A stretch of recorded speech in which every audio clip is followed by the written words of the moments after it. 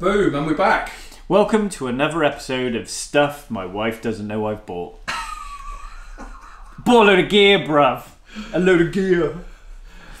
That's, yeah, a lot. It's a good job I know where they go, I think. So, obviously, we're Dodson Pro dealers for DL800, which is Hurricane and R8 transmission. So, this is a Pro dealer gear kit. So we've got both input shafts. So they basically fit when the bearings are on. Oh, I didn't open it. Baby. So because it's a DCT, they naturally fit like that, but with bearings in between them. Very nice. Yeah, I know. If I would have done a better job there, it would have fitted better. But so this has bearings down the shaft, and then this one rolls over the top, and then when you drop the clutch in, it engages on both input shafts. So yes, then we have got what we got: main shaft second, main shaft fourth, main shaft seventh, second shaft first, second shaft third, reverse. We'll go through that one in a minute. Second shaft fifth, main shaft sixth, pinion, rear case plugs, and then the coolest pinion nut you've ever seen in your life. So on the, I wonder if I've got one in my box over there. On the right, let's go back. So on the 156 trans, the pinion is 2 nuts, and you shim the bearings and then do the nuts up to a torque. So that's how you set the preload on the bearing. On the DCTs, it's like a big spring washer, and they say spring washer. It really isn't. It's like a massive sleeve with a bellows in it, and you have to crush it down, and that's what sets the preload. So it kind of looks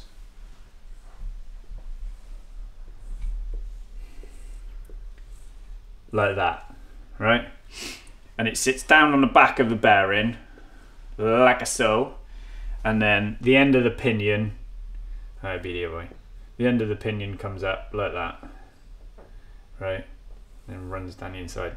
And you have got to crush this to put a circlip on it. And there is a tool to do it, but it is the worst job in the goddamn world.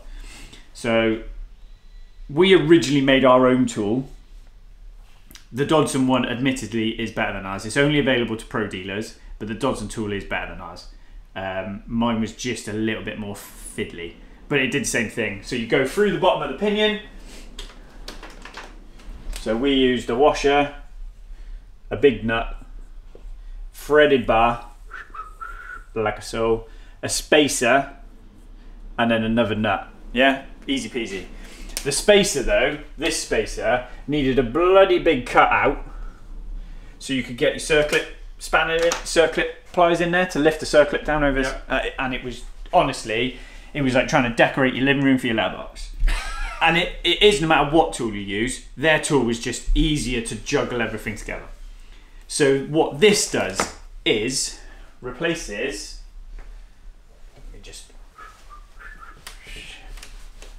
replaces that. So what you do is pinion like so, right? Circlip groove. What you do is that nutty thing, and I'll show you how it works, drops down over, yeah, and it's like that. You put the circlip on, then you wind out. It's a nut. You wind it out. So if I show you what I mean. Circlip groove in the top, so sit the circlip on, wind it out counterclockwise, and it stacks up. That's it. Very cool. It is. Trick. Get to the torque, provide the right torque, 80 Newton meters I think it is. Then take the studs and the lock nuts, wind the stud through the top, into the holes behind it. Can you see them? Yep. And then that stops it undone. Oh, like game changer. So we use these, because we can buy these from Dodson ourselves. We use these on every DL we rebuild now. Since I've seen they do this, oh my God, game changer. So we obviously take the circlip off, find a new circlip, because they're not easy to find, and then use these pinion nuts. Yeah, brilliant. And then end case seals. What I haven't got here is the uprated bolt kit. So Volkswagen and Audi do an uprated bolt kit anyway, because they're aluminium bolts in certain cars and they stretch and then you get case leaks. So there's uprated bolts for that, but then we've got titanium bolts for ours, because remember, where the pinion is and where the diff is, you need the bolts to be the right strength because the stress in the case.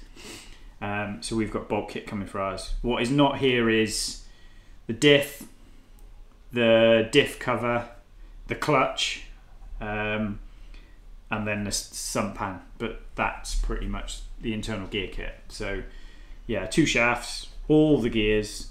Second gear is what normally breaks on these as stock.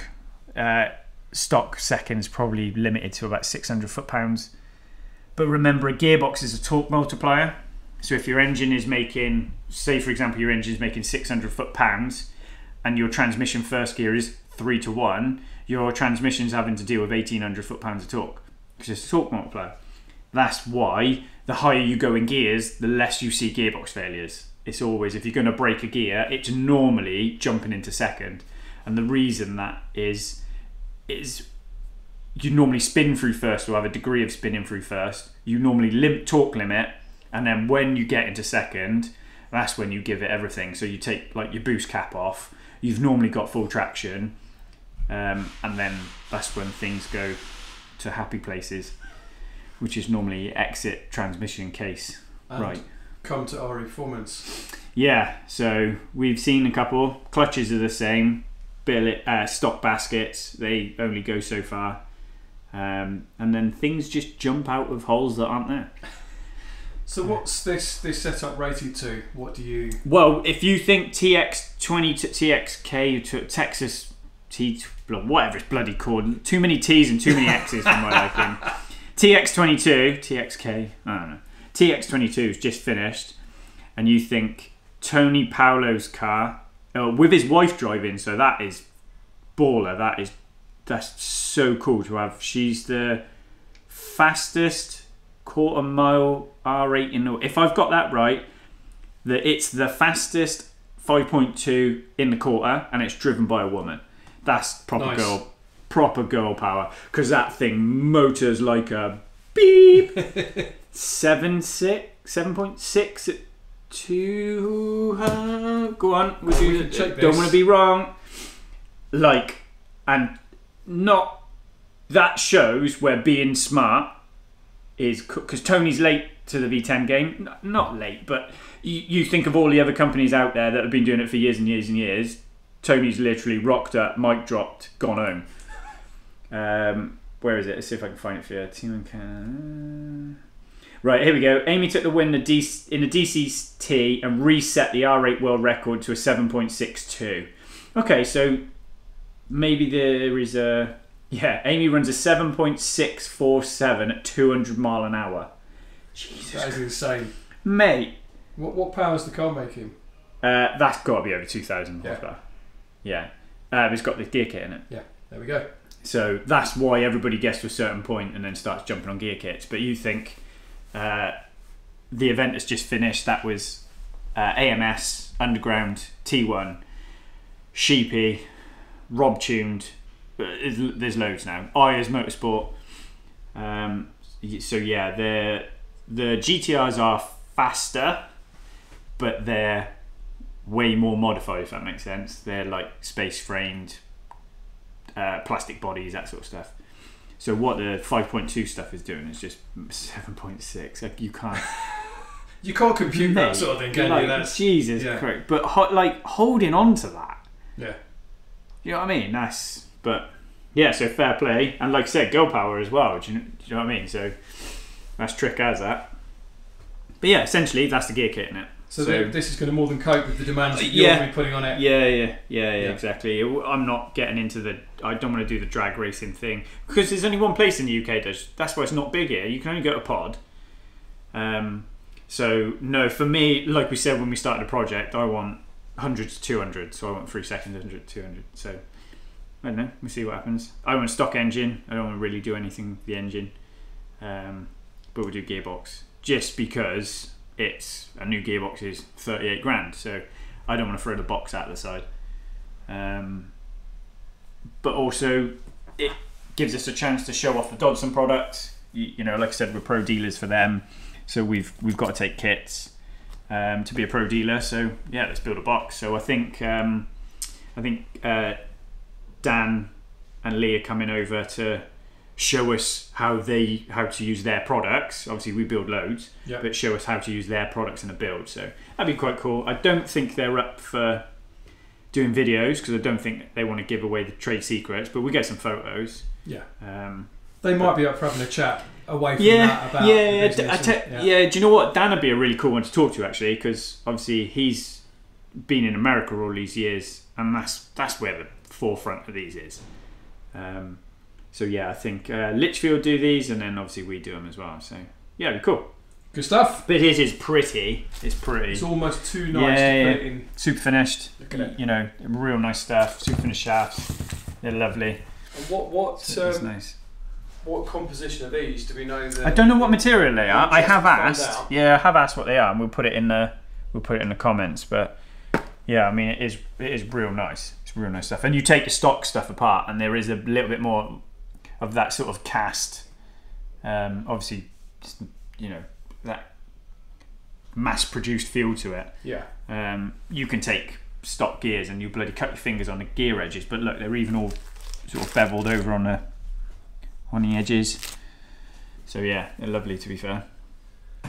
Cool. So no, it's all good. Where is second? It's that one. That's second, yeah. So that's the big boy.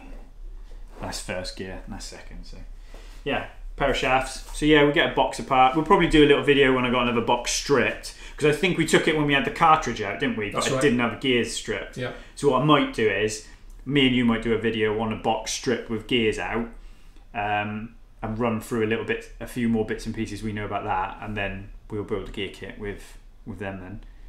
So yeah, it's pretty cool. All right, we're not building a gearbox, but you can see what goes into it. So the quality goes into it. Just need to get diff sorted now. So while it's out, I may as well just put a wave track in it. So yeah, all Lovely good. job. So enjoy my shinies.